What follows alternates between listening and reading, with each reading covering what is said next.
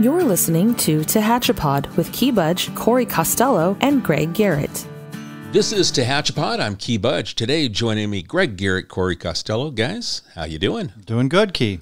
Nice and busy, and good, doing well. Busy, I think that's an understatement. Busier, yeah, man, busier than a cat with a herd of puppies. You know what I'm saying? Like, unreal. I'm trying to visualize that. What is that? I don't even know what that is. A cat with a herd of puppies. I don't even know. I don't know. Well, today we're going to talk about Memorial Day, and it's such an important day, and we are such a patriotic community here in Tehachapi. We are going to talk to Dean Peterson with our American Legion Post 221. He's going to talk about the parade and some of the other services and things that are provided to our veterans in our community, thanks to the American Legion.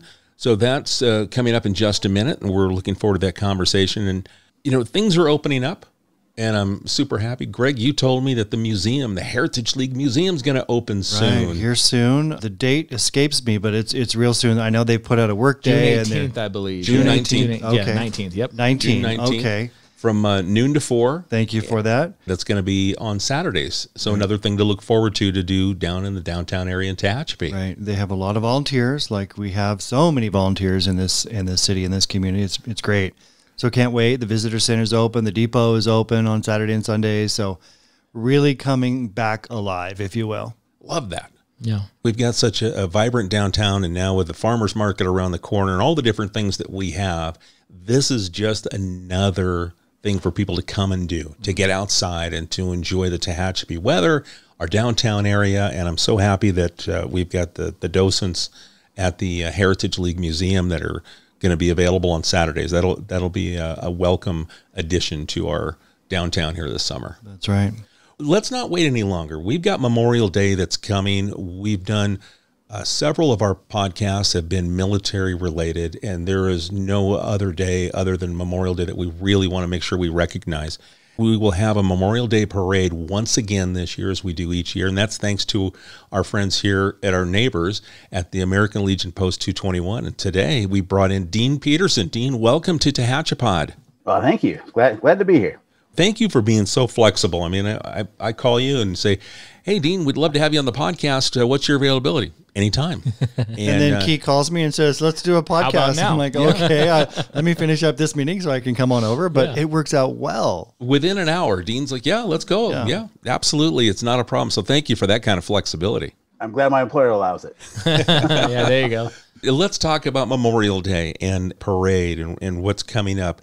And the American Legion is putting it together once again this year. What do we have to look forward to honor our military and those that have paid the ultimate sacrifice that obviously Memorial Day pays tribute to? Well, we're going to start off with the parade, and that's it's kind of the tradition to get the whole town involved.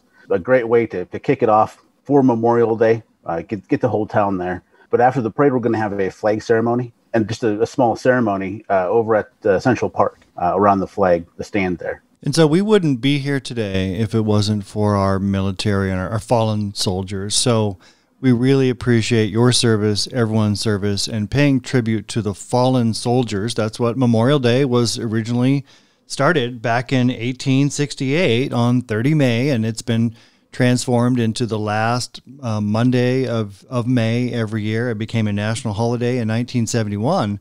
But back to the parade honoring our local servicemen and women. It starts at the Kmart parking lot at the west end of town, going down F Street, and then turning either on Davis or Hayes somewhere, and then ending up Mojave, and then ending up at Central Park, beautiful downtown park. And you'll be having a flag raising ceremony. And all of this is open to the public, right? They can street side on F Street, or they can join you, or do both, join you at the flag raising ceremony, which is really important to say thank you to all of the servicemen and women. Yes, absolutely. The more the merrier. We're glad to have everybody there. What are we looking like in participation so far? I know we're still a couple of weeks out as we record this, but I know that you're still looking for entrants, people that like to participate. Who do we have so far? What are we going to look forward to seeing coming down F Street? So far, we have probables. Of course, you know how everything goes right now, but probables from the Boy Scouts, the Cub Scouts, the Civil Air Patrol, the Mr. Tehachapi, and a handful of stores around the town. And I know usually our police department and fire department participate. We're also trying to get a flyby, the fire department, We've worked with them before to get the Veterans Day flyby as well. They're fantastic folks. Love to work with them, and we're hoping to get them again this year. Maybe we could put out the call to Edwards and see if we can't get an F-22 or something, or I don't know what the heck. We have General Higer is on a first name basis. It's the award-winning podcast, so we could ring him up.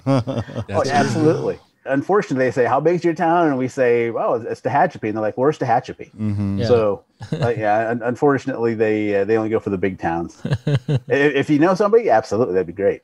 Well, we do have the base commander in our Rolodex, as we refer to, so we can maybe send out a little email, and saying, "Hey, how about a training run?" Between just after 10 a.m. here in Tehachapi. Everybody likes to see their tax dollars at work, right? And I love seeing and hearing my tax dollars at work. and I bet the pilots have no qualms about stopping over. Guaranteed not. And, a lot of the folks that work out at Edwards serving in the Air Force or, civilians even, they live in Tehachapi, and they're a big part of our community. They give back, and I'm sure that we'll see a lot of them on the parade route. Yeah, I sure hope so. How about the Legion Post? Will you have an entry in? Will you have members of the post that will be participating in the parade? Yeah, so we should have people as well. We'll have the American Legion Riders, which will be kicking off the parade. They operate quite closely with the Patriot Guard Riders as well. But yeah, we'll have the motorcycle riders, because of course, like a pilot, you can't keep them away from it, But no, a bunch of guys will be leading off, and we should have a float as well.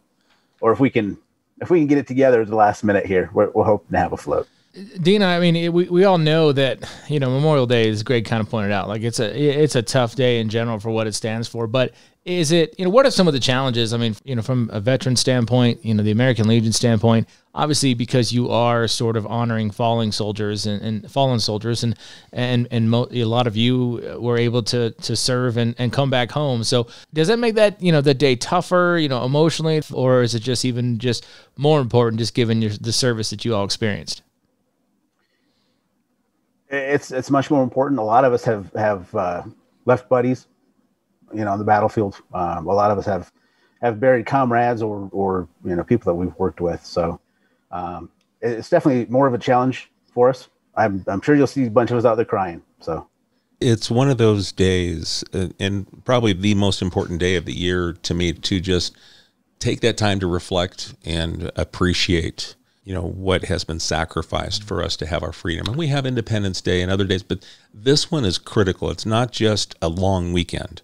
This is about celebrating our freedom because people have sacrificed, and these men and women have put their lives on the line. They took an oath, and it meant something. So we have the parade, we have the flag raising ceremony, but at 3 p.m. local time, no matter where you are around the globe, if you're an American citizen or a veteran, if you will, at 3 p.m. there is a moment of silence, a national moment of silence on Memorial Day. So don't forget that either. Oh yeah, absolutely. So Dean, as we move forward and people listen to this, and I know there will be emotional responses to it, but there's going to be people that want to support and want to say, "Hey, I want to be a part of this." How can they do that if they would like to be an active member in the parade? What are you looking for right now? And then how does those individuals or businesses go ahead and participate? So we do have an entry form, and I was actually going to try and walk around the businesses this weekend and hand out flyers on how to do this. But we do have an entry form on Tehachapi.com. Also, we've been working with the Chamber of Commerce, and you can email us, the American Legion Post, or on the Facebook page even. As a last resort, you can even text me. I'm a transplant, so I have a weird number. But it's 320-364-0179.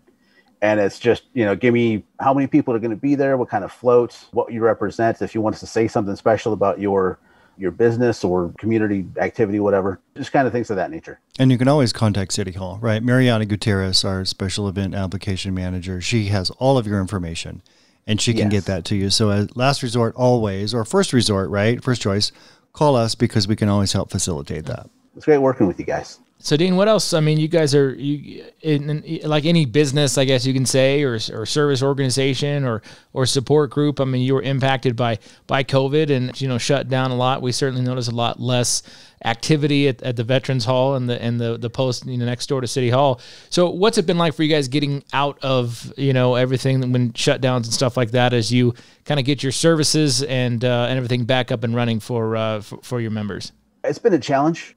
A lot. We've been able to stay active as far as, Zoom calls and things like that for the actual Legion meetings. But we do have service projects. So the Sons of the American Legion kind of take the lead on contacting veterans and getting the needs and special requests around the community. Well, we've been able to do, yard work and things of that nature. So we've been active behind the scenes, but unfortunately, like you said, the building has been kind of a stuck point for us. So we're sure hoping to get back into it. Well, let's talk a little bit more about the service projects that you're doing, that you're assisting other veterans in the community. And you touched on doing a little yard work. So can you expand on that a little bit?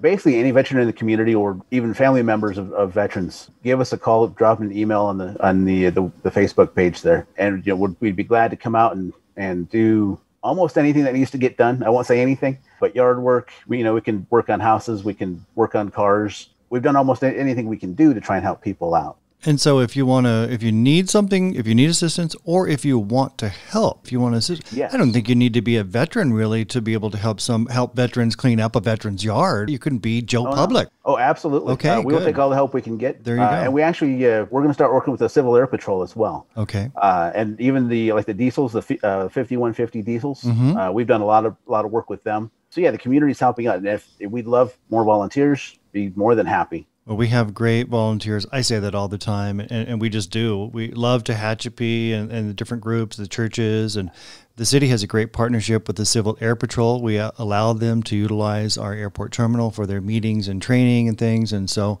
just partnerships galore, and it makes this community so glorious. Once again, it's collaborations. When we come together, government and the community and private business, we have success.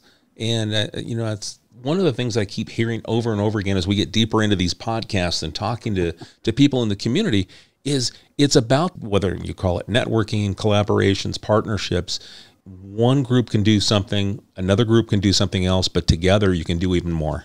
Right. And I love Tehachapi that way. We've always come together. We've always stepped up to the plate. We have great businesses, great people, great churches and just community activities. It's always been fantastic. A very patriotic town. I was talking to Don Marsh, our public works director, this morning, and he plans on putting up the American flags downtown, Green Street, Tehachapi Boulevard, all over the week of the 24th. So it's perfect timing. Obviously, we want them up before Memorial Day, and we take them down right before we put up Christmas decorations, but they're going to be crisp, and they're going to be new, and they're going to look perfect for, the Memorial Day celebrations, if you will, and the remembrance of our fallen soldiers. So we're really looking forward to that. Now, American Legion Post 221 also provides on your website other support services for veterans, because especially as we get closer to Memorial Day and it does become emotional, there are maybe some things that some of our veterans may need some help with, and you've got a great set of resources for them. Yes. Yeah, so go to the website. We'd be more than happy to help out, even on the emotional side of things. And if nothing else, come and talk to us. So we do meet third Wednesday of every month. And the Sons of the American Legion meet at 5 o'clock. The American Legion and the Auxiliary meets at 7 o'clock. And that's right here on F Street, right next to City Hall off of Robinson? Yes. And those meetings are open to the public? They're open for veterans. It's for Legion business. Mm-hmm. But if you are interested in joining, or even if you just want to talk to if you're a veteran, you need help, come give us a holler at the building there. There you go. And you can get more information on American Legion Post 221's website, and that's www.post221.org. And then also on your Facebook page, and you can search that at Tehachapi Post 221. And you've got all the information and links for anyone that might be looking for the information that they need, or if they want to participate. So we want to make sure that that's a resource that we share. Well, I know we have a veteran on our city council. Mayor Bill Smith is a veteran out of the Coast Guard, and he looks forward every year to this event and remembering his colleagues, whether they're fallen or alive. Those days, and it's super important. We're not just protecting the United States. Our military protects the world. We keep this world free from the bad guys, quite frankly, and it's God-given, that's for sure, and it's so exciting to be able to be living here and be part of this organization. And I'm sure Chief Krager will be a part of it, U.S. Army veteran. He usually is right there to be a part of it. And we've got several veterans that are also in our police department and in our public works department. That's right. City staff is also represented with our veterans. We all have a vested interest in this success. Exactly right. So, Dean, is there anything that we haven't talked about that you would like to mention or let the public know? We're always open for questions, always open for new members or even somebody that would like to help out. If anyone would like to participate in the Memorial Parade again, let's send them both to the website where they can get the email or to Facebook, or they can text you. And do you mind sharing that number again? Area code 320-364-0179. And yeah, that's home number. So if I don't answer, I'm probably out running somewhere. So. You might be working. Sounds like you're working from home. So. I am working from home. Well, Dean, we really appreciate the time you've taken. Thank you for your service to our country as a veteran and everything that you're doing for our veterans. I'm glad to help out. I'm glad to be working with you guys too. Appreciate it very much. Well, excellent. Thanks, Dean. Well, guys, that was Dean Peterson with our American Legion Post 221 right next door to us here at City Hall. Memorial Day, it's emotion when you stop, think, you have to take pause. Well, when Corey asked that question, you could tell. I could see Dean on the screen, and I could feel it and hear him. There was a pause, right? Because it is truly memorial of fallen soldiers. Dean's been there, right? We can only imagine, but, there was that pause.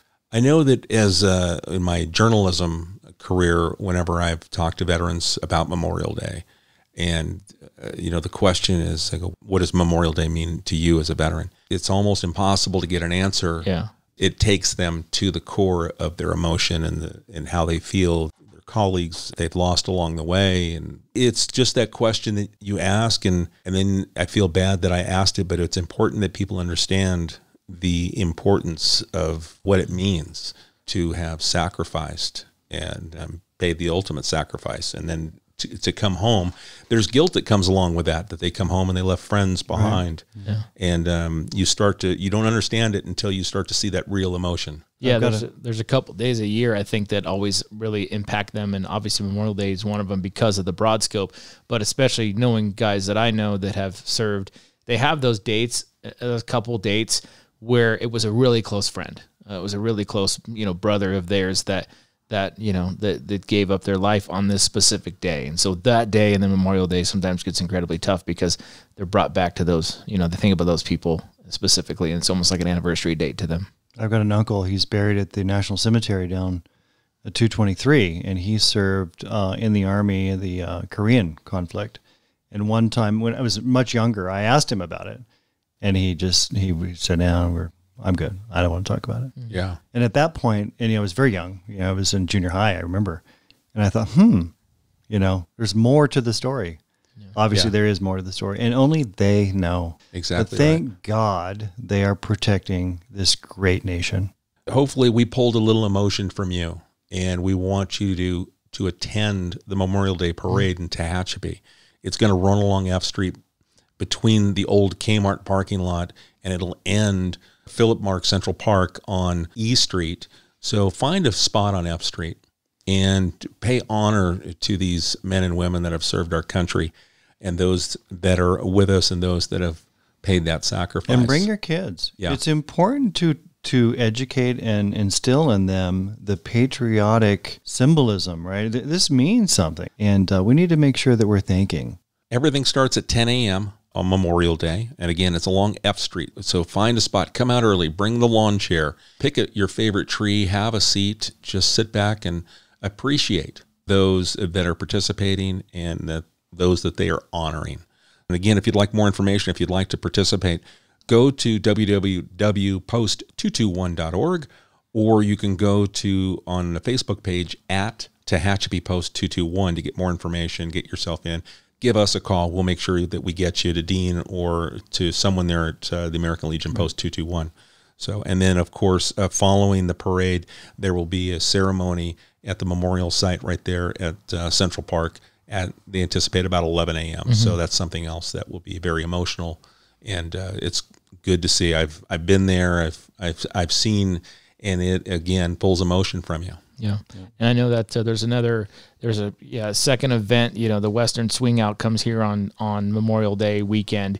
And, that's kind of a ticketed event, but they always help out on Memorial Day. They come and join the Legion and their festivities as well, the attendees of that event. So it's kind of a cool, people that just visit our community, make it a point as part of their event to actually, include themselves at the ceremony with the American Legion at Central Park. So it's kind of it's a cool addition to that for sure. Win-win for everybody. And then on the heels of Memorial Day, we've got 4th of July. We're celebrating our independence here really soon, right? Yeah. Day after tomorrow. I mean, think about it. It almost feels that right. fast. I mean, it's going that quick. Yeah, and now we'll get a chance to celebrate our independence. Yeah. And Corey, you've got a whole lineup of things that are happening on that Sunday. It's starting to really take shape, and we're I see really Corey's excited. losing more hair because of all these different things that are happening. More hair. What do you mean losing more hair? I got the greatest hairline in this room. But no, it really is. It's starting to take shape. I mean, we're getting we've got the 5K, tvrpd.org. If you want to register for that, register in advance for that. Of course, the pancake breakfast is rolling, and tickets are available for that, and they'll be available in different spots around town. And then also we got our food and vendors all lined up and stuff, for most of them lined up for Central Park. The Arts Association is pulling together their vendors, their craft vendors, to do a lot of the Central Park stuff there as well. And then we're getting bands and entertainment acts lined up, and we're kind of taking a different route this year. In the past, a lot of that event was we'd have the T-Pops Orchestra, and then the Symphony Orchestra would go play at Coy Burnett Stadium. We're not doing the Coy Burnett piece this year, and then we've kind of changed the entertainment lineup up a little bit to kind of focus on our local group. So we've got confirmed right now, there's a young man named Ryan Silliphant. He actually, I want to say he's 18. He's a senior in high school. He works at the coffee mill. He plays there on a regular basis. Very talented young man. So he's going to get rolling. We've got another group of young ladies that also perform at the coffee mill that are going to be on stage. And then our headliner, we just were able to lock down this Americana band named Mule Skinner Revival. Mule Skinner Revival. They're good. Revival. Yeah. This was a Key Budge suggestion, and they were really happy to play. Very cool band, stand-up bass. Well, they've been at the Crystal Palace many times, so I'm looking forward to it. Yeah, they're going all of the acts actually. They're going to be really cool. It's going to be a nice addition to that, and so good, fun day at the park. Really is what we're going for. And the wrestling club, Tehachapi Valley Wrestling Club, is going to be they're hosting the beer garden, so they do that. We have the Wall of Valor that the American Legion Auxiliary works with, so that'll be set up at Central Park at the gazebo. So yeah, really excited, starting to come together, and of course fireworks at night. Bull riding is back, so they'll have that. TMRA is gonna be doing that again. So the lineup is coming together. Pretty excited. That's a lot. That's going to be a busy Sunday. Sunday. Like when I put Corey in charge of the celebration for the 4th of July, I'm like, oh, there's a lot to do here, and there's a lot of people. It's like herding cats, right? Yeah, and dogs, cats. What did you say earlier? I don't know. I don't even know. Well, the problem is, and the only challenge is, when you put me in charge of it, is the fact that, like, first of all, for some reason, it's like always been my favorite holiday, the 4th of July, and then secondly, we've talked about it a little bit, but growing up here, I understand we used to all cram onto Imhoff Field and watch the fireworks, and like Greg said, they'd literally shoot them over your head. I remember laying down there, and these things are falling beside me. I'm like, this is cool. Yeah. But now I'm looking back like, oh my God, what a liability. Fire hazard. Yeah, you had some guy with a cigarette hanging out of his mouth, lighting all the fireworks.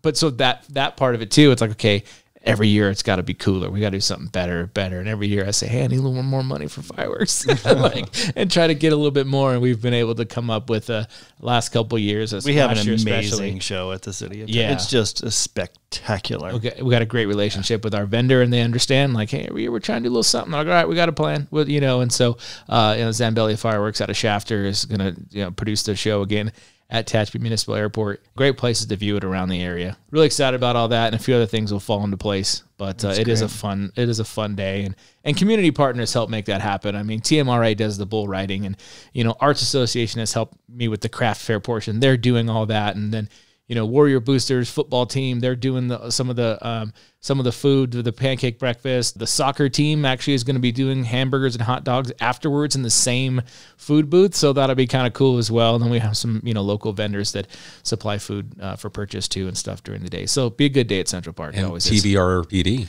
Yeah, TVRPD with the 5K, the All American 5K, and register. And you can start at any time this year. You don't have to start 7 a.m. You got to be there. You can roll in at 8:30 and start your running. They've got these timing chips that will time, and they'll download the information later. So it's pretty cool. Technology has gone that way. So really excited about the day. It's starting to really come together nicely. So we got Memorial Day. We've got the parade, 10 a.m. Find a spot on F Street for that. July 4th, all day long, we've got something for you to do right here, all in downtown Tehachapi. Anything else, guys, that we want to throw out there? Well, we're lighting the fireworks off at the airport, and just recently, Ashley Whitmore, our airport manager, received certification from the American Association of Airport Executives as a certified member. She studied, a big course, took an amazing test. I looked at that, holy moly. But, you know, in finance, administration, planning, construction, environmental, airport operations, communications, all those things. So Ashley is, you know, as we all are here at the city, you know, improving, training, educating ourselves so we can do a better job for the citizens. So super excited, and congratulations to Ashley for achieving that certification. And this was not easy. I think that's an understatement. The time that she put into it and the time studying for this test. And I remember she told Greg and I on a couple of occasions, she said, I'm dreaming about it at night. Like, I'm literally dreaming about this stuff at night. So that's like, okay, that means I think your brain is actually retaining the information if you're dreaming about it. Right. So. And she's the first certified airport manager that we've had in the city of Tehachapi. So I'm super proud of Ashley and super proud of our entire team. You know, she's got Charles and Mariana helping her, and you know, Public Works.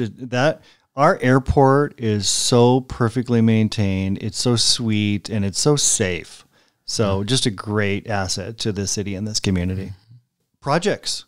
I think we should do a podcast on projects, Key. Yeah, I love that. We've got so much going on this summer. We've got a lot of public and private money being injected into our city. And Andrew here at the city, our assistant engineer, he's going to have his plate full this summer. We're going to be repaving. We're going to be slurring sealing. Striping. Mm-hmm. We're putting in some pedestrian enhancements. So I think let's do a podcast on the projects that are going to happen in the city in the next 6 to 8 months. Maybe we can bring in our Public Works director as well, because they work together on some of these projects. Right. So we'll reach out to Don as well and see if we can make that happen. Right. They don't work in a vacuum. Andrew and Don, you know, once Andrew is done, he delivers it to Don, and Don has to maintain it. He executes it. Right. So let's do it.